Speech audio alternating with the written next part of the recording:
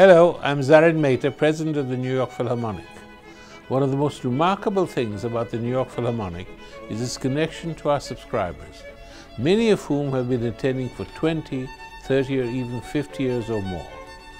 We have subscribers who are still attending our concerts, who were here with us when Pearl Harbor was attacked, when Leonard Bernstein made his debut, and when we played a concert for Robert Kennedy's funeral.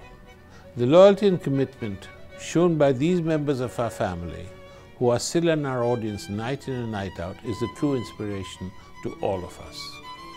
So we thought we'd give a little something back by honoring some of our most loyal longtime patrons here on our website.